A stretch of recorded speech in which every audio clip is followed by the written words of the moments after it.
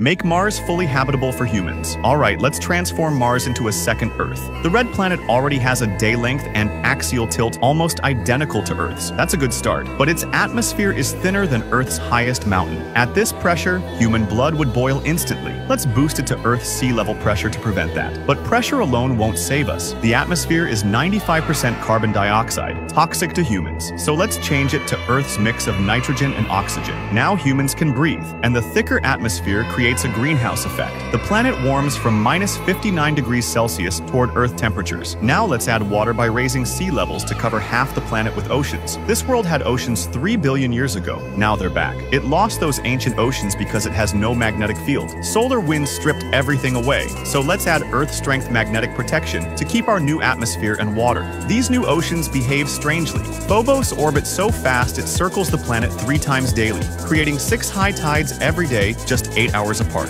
And with gravity at 38% of Earth's, everything changes. You'd weigh 27 kilograms instead of 70. Athletes could jump 3 meters straight up. Every step would feel like bouncing on a trampoline.